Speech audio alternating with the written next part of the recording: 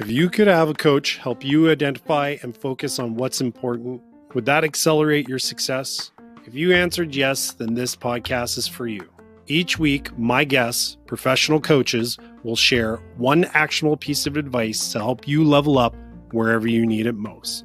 My name is Chris Ippolito, and welcome to the Get Coached podcast.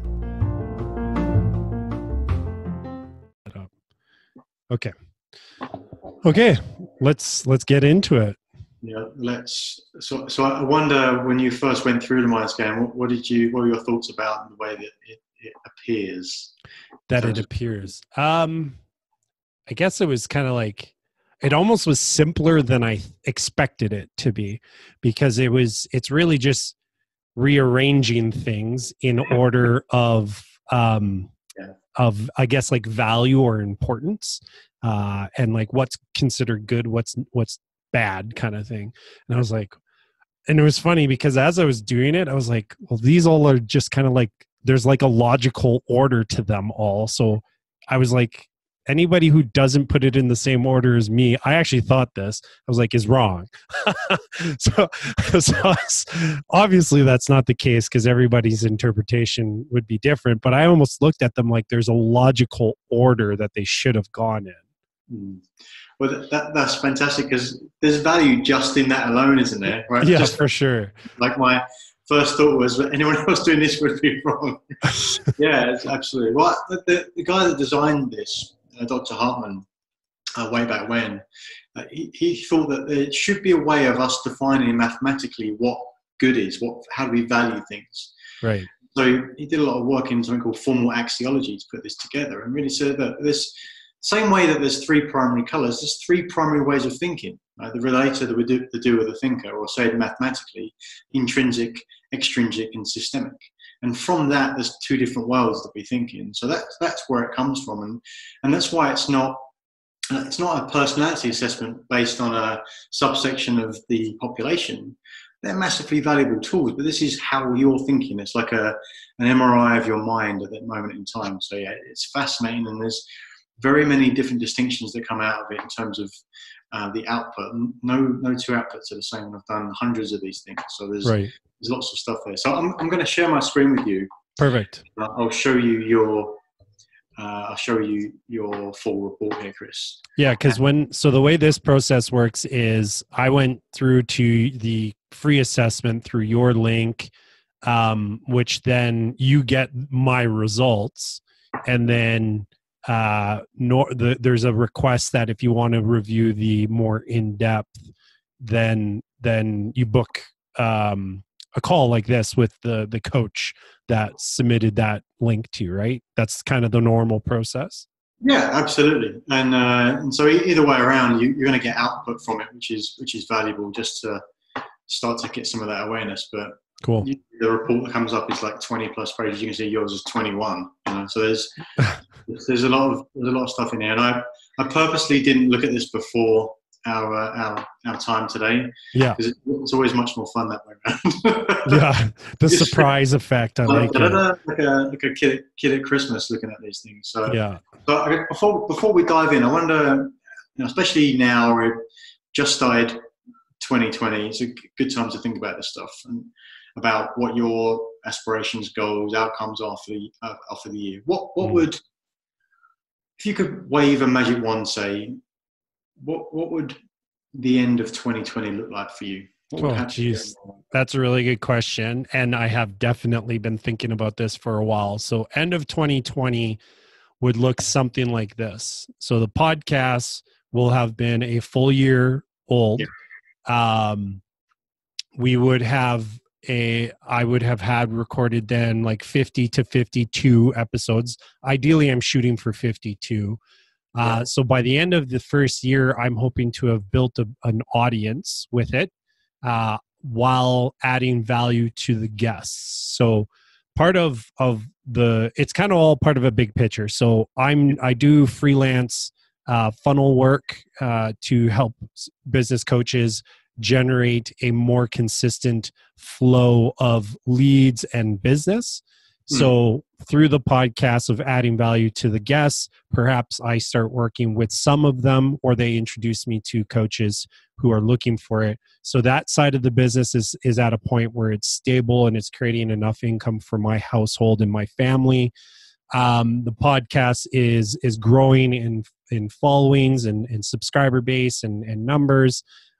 As far as what that looks like, I honestly would be thrilled if I were to reach 1,000 subscribers by the end of the year. And then as far as paying clients on the funnel side of it, if I was, my goal is around 6,000 to 7,000 a month in revenue, like positive revenue, where that's income for me, for my family. And then by the end of the year, I've also have launched a side product that I'm currently working on. But the podcasts and the funnel work are kind of my core focus right now. Awesome. Do you know what? Just without anything else, it's so nice to hear a concise review of goals for the year. And there's so much depth to goal setting. There can be this huge approach to it in many different areas themselves, but just to know that what's top of your mind is important, because clarity is power, and that first thing first. That's awesome. Yeah, I've got other things that are important to me, like my health and my family and all that. But I feel so one book that really has impacted me a lot is The One Thing, and the question in there that they ask, the one thing question is, I have it written up on my whiteboard here. So what's the one thing I can do such that by doing it, everything else will be easier and necessary? And for me, it's currently building a business and assets that allows me to stay full-time at home and be a full-time dad and husband. That's what I've decided on, and that's why my focus is so much on that. Yeah. No, and so let's expand that bit again, because that's important. That's some of the juice right there. So let's fast forward to this time next year, just the start of 2021. When you know that you've got at least 1,000 subscribers, you've got 52 episodes in, you've got that consistent revenue coming in, that income, you're being able to be that person. Yeah. How's it feel for you? How's it feel? There would be a great sense of accomplishment, because it will have been the first time of really going out there and building something of my own from scratch.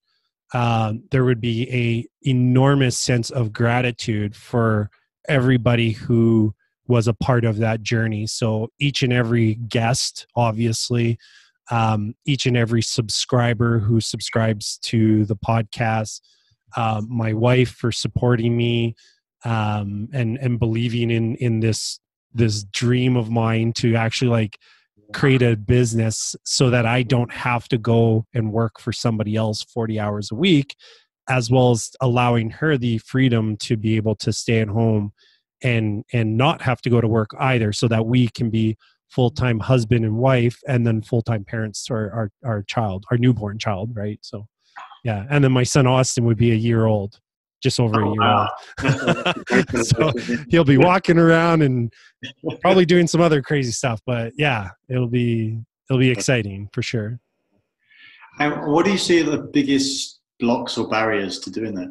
Myself, 100%. My mindset, this strange fear of failure, though it's funny because I'm in this position of having worked with enough coaches, just conversationally read enough books, that I know it's a false sense of fear. There's no rationale behind it. Like, what's the worst that could happen? Oh, I go to a job. That's probably the worst thing that could happen. Actually, there's more worse things that could happen. But for me, the fear of failure is the fear of having to go back to spending 40 hours a week from my wife and my kid. Well, is that really the end of the world if this doesn't end up working out? No, it's not. Right. So to me, there is these worst case scenarios anyways, are really not that bad. So I just have to remember that it's just set that fear aside.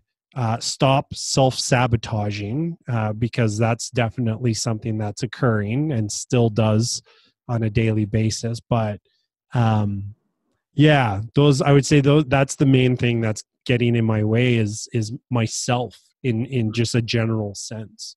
Yeah. Well, yeah, and if you, I guess, extrapolate that out a little bit, and if that fear keeps popping up for you, right, and you're in your own way, and you don't get to where you want to be, like, think about how's that going to feel for the people in your life? Yeah, yeah, and that's my biggest motivation is my son, because though he's not going to be old enough to really remember these moments of his life. Yeah. There still could be a lasting impact on him.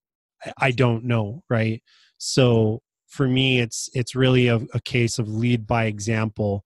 Be the man that I want my son to ultimately become, which is somebody who doesn't give up, who doesn't back down because of a sense of fear, who pushes through, who goes and creates something of his own.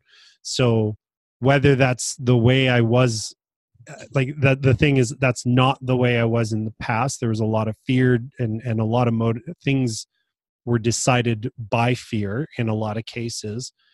But I don't want that for my son because of the impacts that it's had on my life. So it's kind of now I have to rebuild myself to be the man that I want my son to ultimately become, kind of thing, or to become the father that I want to be for him. Yeah, it's powerful stuff, and I wonder how much harder does it feel if you don't follow through this year? If we're in the same position next year, and the fears are popping up now, what's that ultimately going to impact down the road? Yeah, it's I don't know. I guess it's something that I guess I look at it like there's that possibility, I'm also trying to take the mindset of like,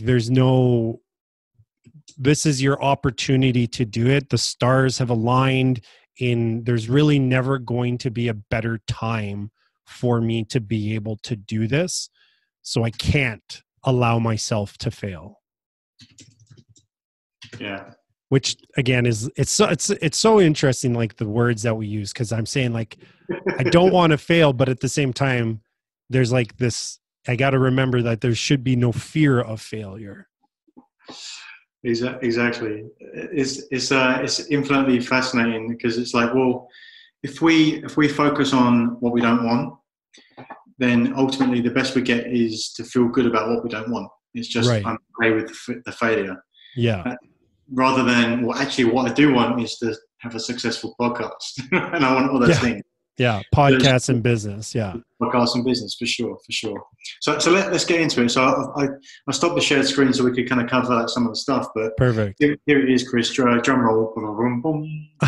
Like this. And I'll share this with you afterwards, so I don't need to go over the detail. But just to kind of go over what the actual MindScan looks like as a table. Okay. So this is a sample. This isn't yours just yet. But I mentioned already that there's the 3 different dimensions. So there's the relator, the doer, and the thinker.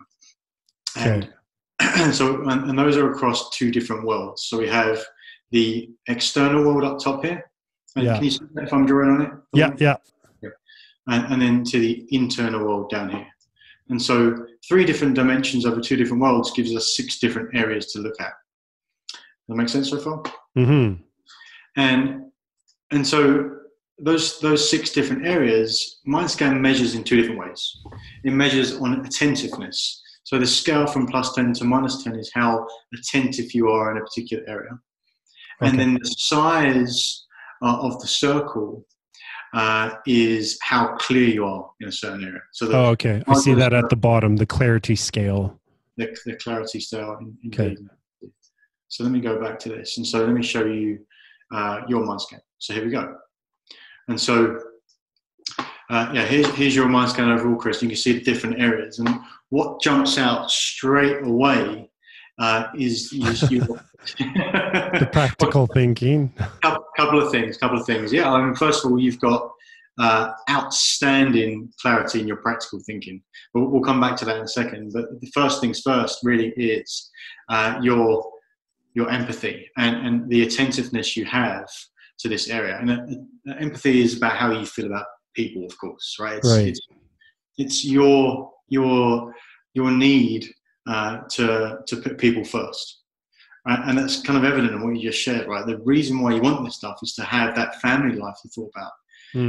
For your son Austin to be able to be the man that you want him to be, and to you to give that to him from being that yourself. And so that's obvious. And the way it perhaps shows up in how you described it, knowing that you want to do it through helping people, putting other people first, creating value for others.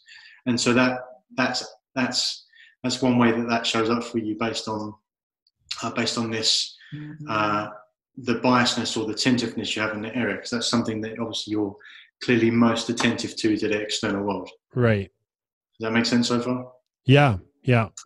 And you also have excellent clarity here, which means you could see many ways of helping people, right? You know how people think, and it almost allows you to know what people are going to think before they do it, right? You have a lot of instinct around that you can trust. And the softer side sometimes of having an attentiveness this high in the empathy world, the external world to the people, which is empathy, is that sometimes you can be overly trusting. I mean, you're tending to put people above yourself. Yeah. Does that show up for you? Yeah. Okay. So I'll share a little bit about that. So the reason why my wife and I balance each other out so well is I am usually very quick to trust, whereas she's a lot more, not that she's untrusting, but she's a lot more skeptical up front, where she's like, okay, let's pump the brakes a little bit on whatever it is that we're exploring. And I'm like, yeah, let's do it. This totally seems legit. Or I just throw trust in there, because I've always taken the approach of, I'll give you trust until you've given me a reason to not trust you. And I've been burnt probably quite a few times on that, but I just, that's my default, I suppose. That's just the way I've been for my entire life. And there's a lot of value there, right? Because it allows you to give that to people, and because of it, you get a lot of connection with people. And so when things are good for you, when you feel connected to people, and so when you've got people around you, you feel connected. You feel like there's where everyone's having a good time, and that, so that for the people side of you is really that place. And then what's interesting is how these kind of two fit together is that perhaps, and I'd like to hear your distinction here as well, is that you've got massive clarity here, which means you can see so many ways in practical thinking. So practical thinking is about taking action, right? So the doer to the external world is what we're looking at here. So we've got this is the doer, and this is to the external world on the outside here. You can see many ways of getting stuff done. And so, and that's fantastic. And you're fairly well balanced here, but you're erring on the side of not doing things. So if we're further down the negative bias or the disregard to the practical thinking, it tends to show up as, well, I can see many, especially with the clarity you have, many ways of doing it, but I probably see what could go wrong before I can see what could go right. Right. Or at least I make those assumptions of what could go wrong. Yeah, that one's interesting too, because there was two positions that I took outside of the world of personal finance, and both of them were with IT services companies where I was doing business development. And being a smaller company, they were very open to ideas as far as like, what are some of, if you've got a better way that we could potentially do this, please share. And I submitted a ton of ideas, because for me, I was like, oh, I see this, I see that. And as I started learning more about marketing and sales techniques or just that in general, I would bring more and more to the table as far as like, hey, why don't we do this? Why don't we do this? And what became very frustrating, and part of the reason why in both cases, we ended up parting ways, was they would get to a point where they're like, well, we don't agree with that, and we want to stick with this methodology. And I was like, but that's an old way of doing it. Here's a newer and perhaps better way or more efficient. So I was able to kind of like connect the dots on different ways to solve a problem.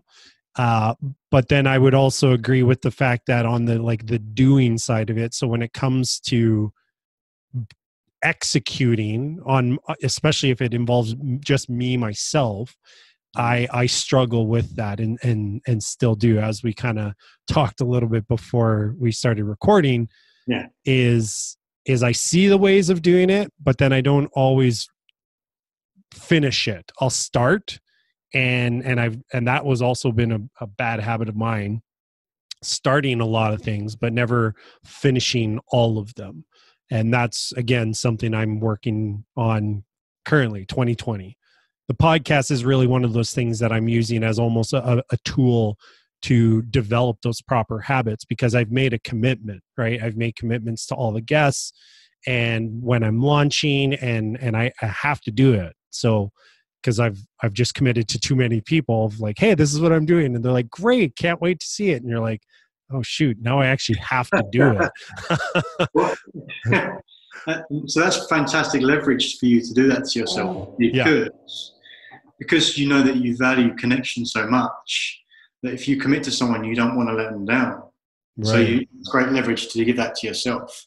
And just to remember that these are all levers, right? These are all levers, because the thing that I like most about MindScan, or one of the things I guess, is that it just reminds us that we have choice. Right. Because all of these things that we are, we just choose to be. And MindScan just gives you a way of having that awareness so you can start to use that choice. And we have tons of different ways and tools of doing that. And you can also see how that would show up in that last company that you were with as well. Because you come up with all these different ideas, because you can see lots of different ways of doing it. And they're telling you that they don't like your ideas. That's going to break the connection they have with you. Right.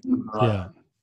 Right. And the last one to the external world is the structured thinking. It's about black and white processes and procedures. And you're fairly balanced in this, moderately down on the disregard side, but again, a good understanding of how you can put things together. And so again, if you want to pull the lever, that's going to be powerful. But I want to jump to the internal world, because this is what's really interesting. This is really under the surface, like under the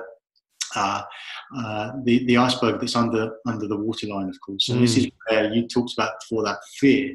This is where that's going to show up a lot for you. And a lot of mind scans that I've seen show up in this way, because it's the way that we have our internal self-talk, the way that we have our beliefs that we're not really sure what they are. Yeah. Really shape and control the quality of our lives. And getting an understanding of what they are is really powerful. Right. First things first, really, Chris, is this self-direction. Right? This is about... I jumped ahead and I read that, so sorry. I shouldn't have. I was like, oh, geez, there it is. Well, I think one of the first things you said to me was this word down here, perfectionism. Yeah. And so someone with a high degree of attentiveness to self-direction is that it's my way or the highway. I know where I want to go, and I'm really pushing towards it. And the other thing and obviously that's great, because that's going to give you focus. And you'll notice as well that your circle here is a little on the smaller side. So the clarity isn't as large, like an aperture on a camera. Also, the great side of that is that it means you've got more focus. You know what you don't, and that's why you're able to articulate really well to me what you want to be doing, what's the most important things for 2020, because you've got that focus. And you're going to get it right. That's it. Yeah. So that's a fantastic tool for you once you're dialed in. And obviously the softer side of that is just to remind yourself, well, maybe I need to check in with someone else, or check in with myself if it's really what I want, because I know I'm laser focused right now. Yeah. And these two often are have some correlation here. Like so role awareness is what you're doing right now. Like how good do you feel about where you are right now? And so where you are moving into developing something really new for 2020, and I guess making transition from your former life, it shows right now that you're in that place, right? So usually what I see here, if we do a lot of work with teams, and if we're looking at a mind scan from someone that's in your team, and we see that we're down here at -10 in this kind of area for role awareness, it's like that's the biggest red flag that comes up. Because if that's someone in your team and they're down there, they're going to quit. They're about to be out the door. That's a really powerful tool for leaders to know that. And because for where you are, right, it makes sense because you're somewhat in a transition period to moving and getting clear about being really comfortable in what you do. Yeah. My expectation is that as you start to get into this self-direction is going to pull down a little bit. You're going to be more open to different distinctions. And look, I don't know you that well already, but I can tell that you're a coachable guy. And you're only in this position because you believe in the value of it anyway. Yeah. And so which shows that you'll be open to that overall because you'll be doing that by connecting with people because that's what you like. And then what will happen is this will tend to go up and this will tend to come down in balance. Right. Because I'll have more clarity on what my role is while my focus on like my way or the highway, kind of like I said at the beginning when I ordered things, I was like, if you put them in any different order, you're wrong. So obviously that showed up. But you're saying that as I gain more awareness of my role, then the self-direction will start shifting down a little bit because now I'll kind of open up again to other directions and other paths that I could take. Is that what you were saying? Okay. Absolutely, yeah. And that could show up some of that fear as well. Because right now, it's, look, I've got a path. I know what I want to do. I don't want to take a look anywhere apart from that path because it's so important I execute on this. Yeah. Because it means impact for my family.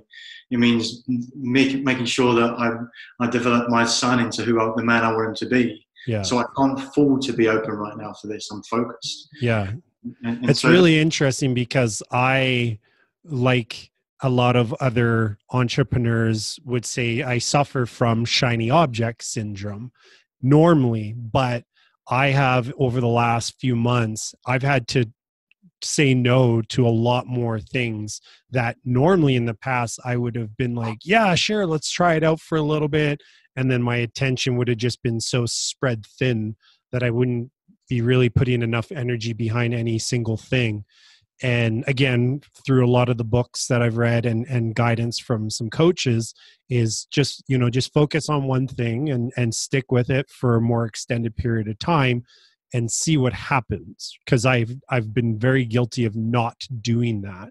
So that could be part of the reason also why that self-direction is so high, is that I'm just in this mode of stop distracting me with all these shiny objects, because I'm very self-aware of that I have that tendency to want to tinker and play around with multiple different things. But the one thing right now is the podcast. And that's it. Yeah. It's endlessly fascinating. And the last place that really is going to put a backstop to this for you, Chris, is this self-empathy, right? Because we've already made the distinction that for you, the connection with others is important. Right. And that's a focus for you a lot of the time. It's good when you have that connection, and you can see many ways of doing that, right? You know how people think. You're a people person. And the opposite of that is how you think of yourself, of course, right? The internal version of that is, what self-care are you giving yourself? And where you are right now is all about, okay, well, you've got a newborn son, you've got a wife to love and look after in some respects, and you've got business to focus on and deliver. Right now, they're your priorities. That's clear. And so your self-care, the way that you think about yourself could suffer. And we often see this self-empathy down here for people that are successful. Really? Because if you're down at this point here, it tends to be like, no, you're not good enough, and beating yourself up, judgment on yourself. And people that are successful often use that pain to drive them forward and take action. And so these two things often get correlated as well. If this is down here And then this action tends to be up here, or can be. Beat myself up, beat myself up. Okay, I've got to take more action, I've got to take more action, got to get more results. And then when I get more results, then I'll feel better about myself. Right. And obviously, there's the irony to that is that, depending, the more that you look after yourself, the more at ease you'll be, and then you won't have to be fighting yourself. It will just come for you. So it's something to stay aware of, that right now it's not quite clear to you what you need to do to look after yourself. And it might be a lever you might want to think about. It's kind of like, I remember when I was working in my corporate career very early on, and I didn't take a vacation for a long time. I remember it was like a badge of honor not to take any holiday, and just at certain points, like, I need to take it, I'm burnt out, and I was just so young and didn't know. But knowing that you need to take a few days off at least every couple of months to prevent that burnout, and it's kind of like, this is a little bit of a warning sign for you. That might be something you need to bear in mind, and as you continue to go forward, right? And so there's a balance of all of these things and interplay. And we have so many different ways of pulling these different levers to make sure that we've set out goals in the right way. But cool MindScan, my friend. It's nice to go through it, and I hope that's valuable for you. Yeah, that's super interesting. It's fascinating how accurate some of these things can be. And I haven't done a lot of those other ones in a while, like the disc and all that, but a lot of those tend to be more on personality and traits and whatnot. But I mean, this is pretty revealing as far as a lot of things. To be honest, the self-empathy one makes a lot of sense, especially at the time that I took the assessment, because it would have been, it was almost like 3 years ago where I started. Oh no, it would have been beginning of 2017. Yeah. So 2017, I started forming 2 very key habits that I felt were going to be to help me, like to take care of me, which were exercising more regularly, meditation, and journaling. I still do the exercising on a fairly regular basis, just not as much as I'd like to be, but I'm still staying consistent with it. But the 2 habits that I absolutely loved doing and took a ton of value out of, but I don't anymore, are the meditation and journaling. I do from, like, they're very infrequent though. It's like, oh, I should do that. Whereas for almost 2 years solid, it was a daily habit. I did it every single morning. And then the thing that changed was having my son. I don't want anybody who watches this to think like I'm blaming him, but part of it is like, I think it's like my focus shifted. Sure. Right. And I looked at it like, oh, I'm dropping such like 2 really positive habits. Why am I doing this? And I was getting really hard on myself about it. But like looking at the MindScan and just through our conversation, I never really kind of thought about it in a more positive term of, it's just that my focus has shifted from me to him and my wife. Right. And that's not a bad thing, but I also got to remember, like you said, I got to still take care of myself, because if not, then I won't be in my best form to be able to take care of them. Yeah, no, absolutely. That was really cool. I like that. Yeah, it's amazing how many of these patterns show up with all of us, and everyone's got their own specifics, but the people that we work with, whether it's individuals, people looking to jump to a different career, or people that are looking to take their business to the next level and have big teams to look after. It's about understanding this and seeing the patterns and just utilizing the tools over again, because it's just like the principle of, that meditation and journaling, it helps so many people. We know it works. Like, it's going to be but it can be different for how it works specifically for you, Chris, versus how it works specifically for me. Right. But putting a playbook together with those principles and then design it specifically for the person, infinitely powerful, and you just see all these roadblocks kind of melt out of the way. And like once that's out of the way, of course, the growth is always exponential and wherever you are. So it's always so much fun to go through, and it's fascinating, and it's so helpful for people. So. Yeah. It as it does, like it's funny because it can add clarity to areas that you were maybe not very clear on. Right. And that inner world for me was all three categories. My clarity was quite low in comparison to the external world. And that's a nice reminder for myself to go back and it's almost like I have that natural tendency to have more clarity around the external world, meaning it takes more effort and it's going to require more energy on my part to increase my clarity on the inner self, right? So if anything, that's telling me I should put more effort on the inner self because the external self is perhaps a strength and it's there. And I need to but address the inner world side of things. Yeah, great distinction. Because if you think about it, especially in that self-empathy category, if you have a higher attentiveness for empathy for others, it's beautiful because it means you want to help other people, but also puts you in a position where you're sometimes attaching your happiness to other people's reactions, right? Other people's feelings, and obviously that's a dangerous game. And so, very much so, yeah. Get the balance between that and the internal world, then ultimately you can validate that for yourself, and then define what success looks like for yourself, rather than have any sort of external validation. And obviously, it's easier said than done, but just being aware of it is a great first step. And it all comes down to choices, because you could have a mind scan that looks a certain way. You could have two mind scans that are similar, but you could have two very different people, and one could be perfectly happy where they are, another completely in a place where they don't want to be.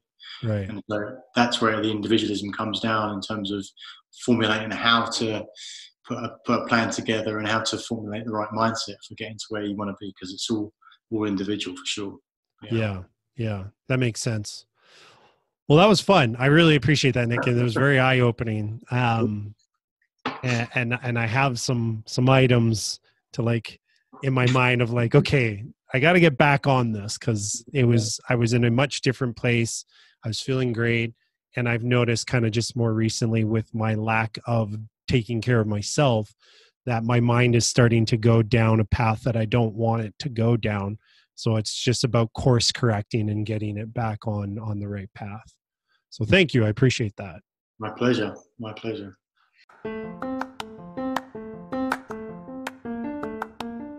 Thanks for listening to the Get Coached podcast. If you're looking for more information, you can head over to our website, which is getcoachedpodcast.com. You'll find the show notes for this and every other episode there. And if getting actionable advice every week from professional coaches is something you want more of, then make sure to subscribe so you don't miss any future episodes.